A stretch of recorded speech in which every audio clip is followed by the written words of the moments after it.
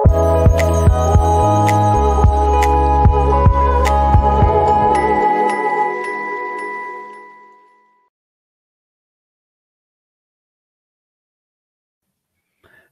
and welcome. My name is Christian Adams, and I'm a developer advocate on the Google Earth Outreach and Crisis Response teams. Today we're going to talk about animating satellite imagery for crisis reporting, science communication, environmental education, and more.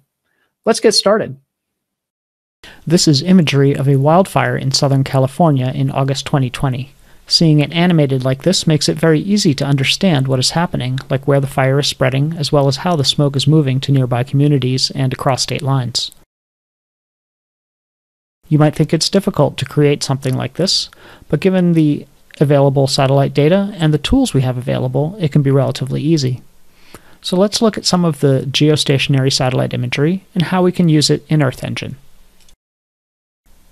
We'll start by looking at a typical Google map of Southern California.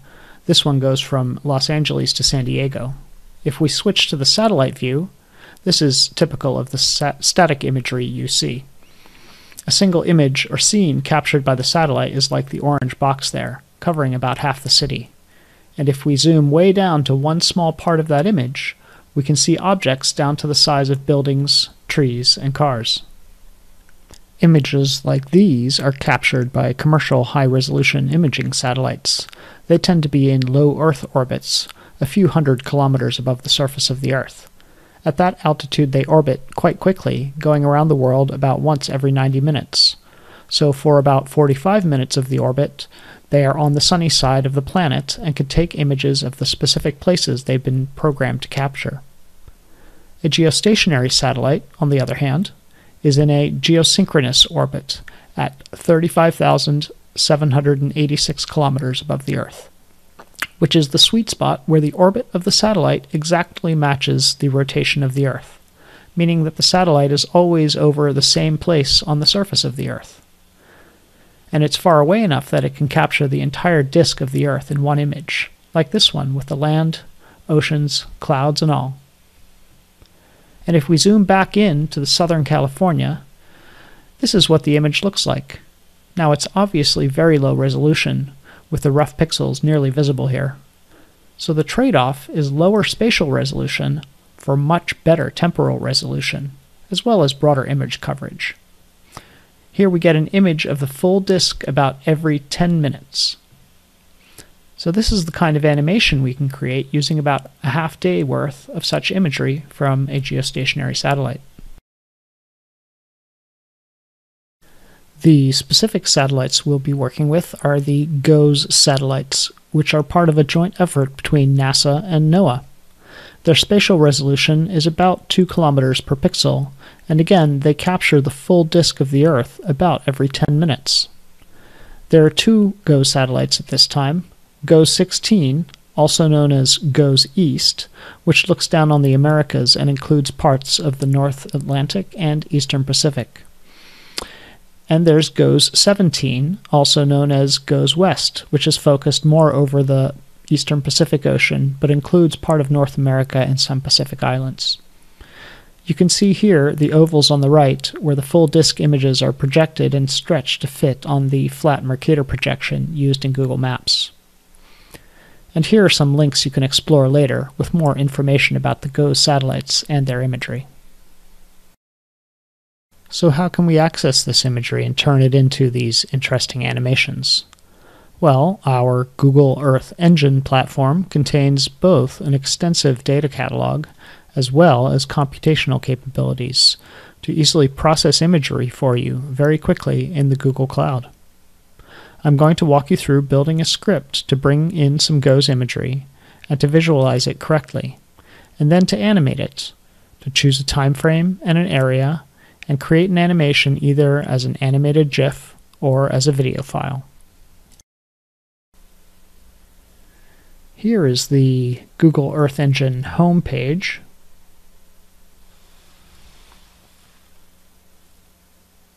Let's go to the data catalog. And as you can see, there are many categories of data, from climate and weather to imagery such as Landsat, Sentinel, MODIS, and a little bit of high-resolution imagery. Geophysical datasets from terrain and land cover to lights at night, population, etc. Let's go back up to weather.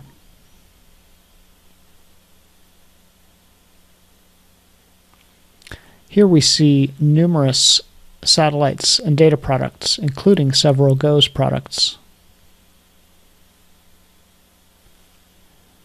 This one says that it has data from 2017 through today.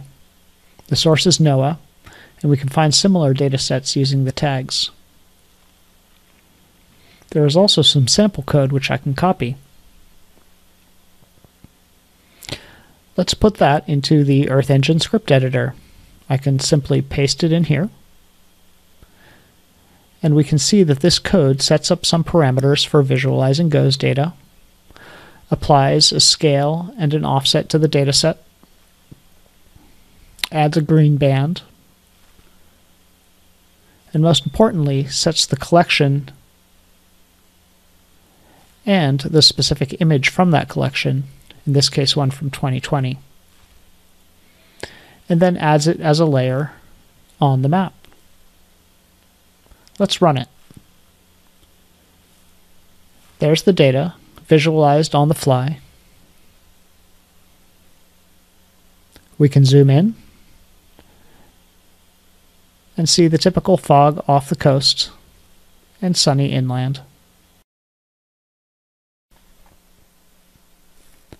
All right, let's clear that script out of here, and we'll start building up our own script for the animation.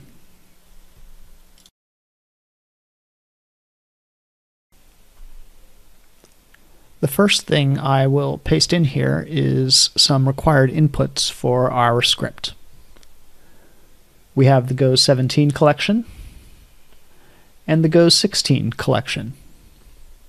We can enable one and comment out the other, but for this example, I'll stick with GOES 17. We have a start time and an end time, as well as the time zone defined.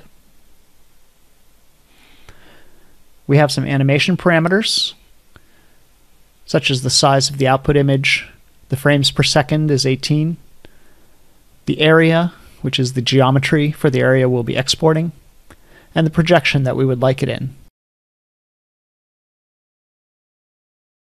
as well as some visualization parameters for the colors.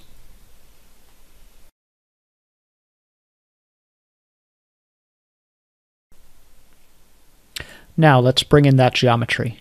I can paste it down here, and the code editor recognizes it as a geometry and allows me to convert it to an import at the top of my script. We can see that it's a rectangle with 5 coordinates, the last one being the same as the first.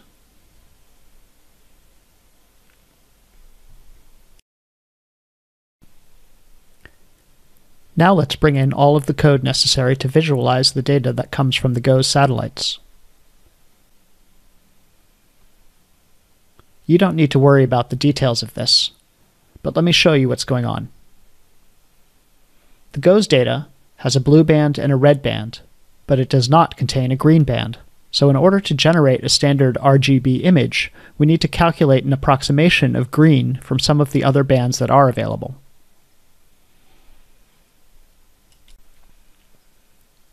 This section sets up the state and country borders that we'll be laying over top. Here's a function to scale the GOES bands. And here is a function to compute the green band.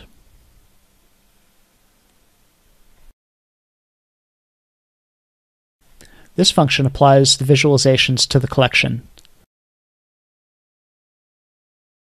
And then this section of code actually implements those by filtering by the start and end date, applying the scale and offset, adding the green band, and mapping the visualization across the collection.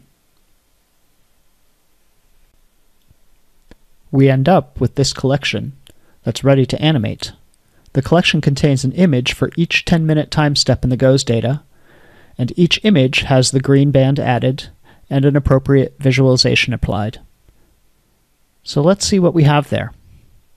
we can add 2 lines of code where we select one image from the collection, the first image, and we add it as a layer on the map. I'm going to run that. It takes a moment. I'm going to turn off the geometry for now. And boy, that looks dark. But if we look up here, we can see that in this image, the sun is rising over the Rocky Mountains while it's still dark in California. So let's pick an image that's later in the day. We'll filter our collection again, and we'll grab one of the dates that we used up here.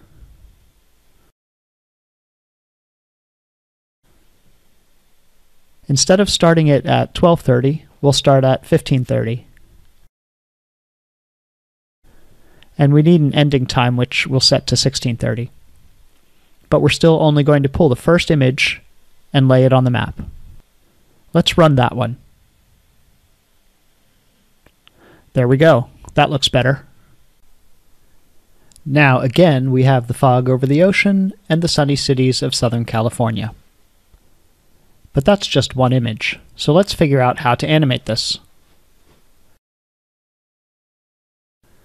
So I'm going to get rid of this code here and paste in the code for our animation. Here you go. First, we set up some parameters for our output. That's the max size in pixels, the export area, the frames per second or speed, and the projection, all of which are required for generating our GIF. We're going to write out a little text, and then we'll write that GIF out directly to the console tab over here on the right. So let's try running that.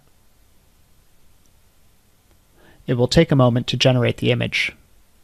It's going through the entire collection, pulling in the images that match the dates and times we selected, applying the visualization code, and putting the resulting set of images together into this GIF, which automatically loops through.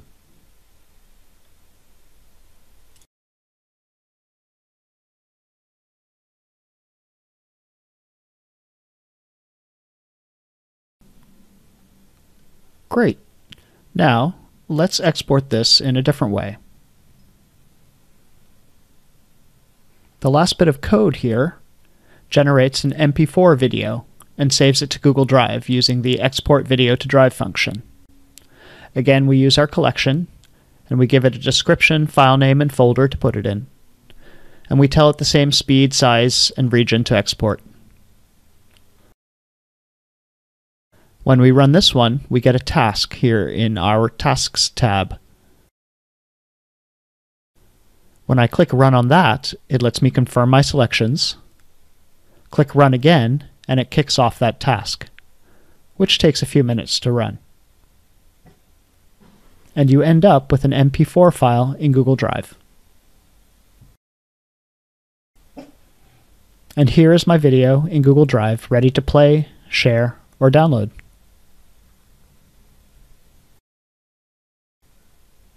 Okay, let's save this code for later in case we need it again.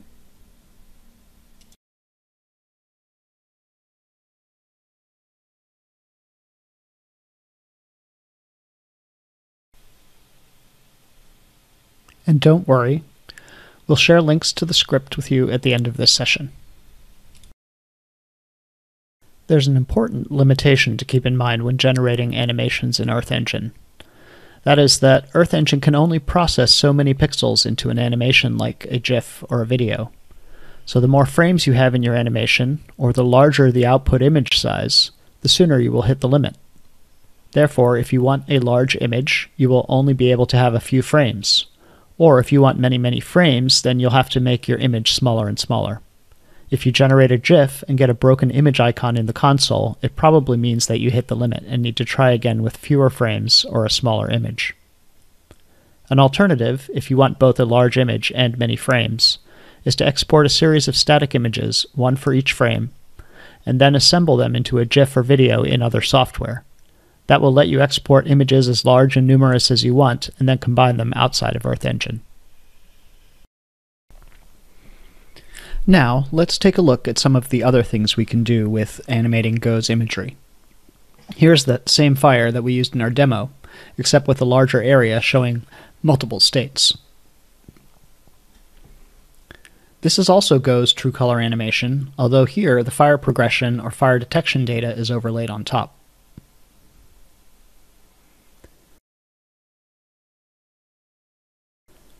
This is an example of a moving view frame to animate both the imagery and the view frame, in this case following a dust storm that moved across the panhandle regions of Oklahoma and Texas.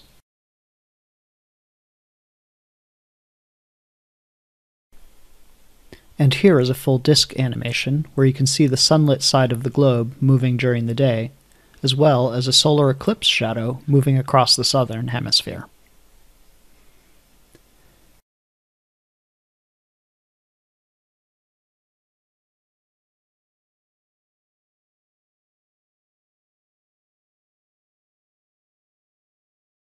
And finally, here are 3 days' worth of animations of Tropical Storm Claudette, which blew through the southeastern US just this past weekend.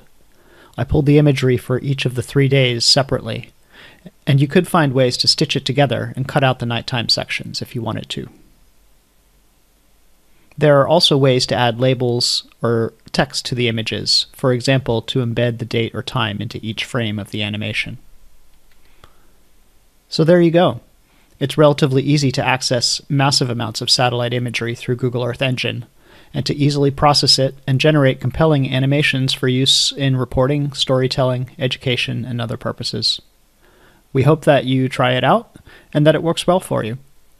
And we look forward to your questions. Thank you very much.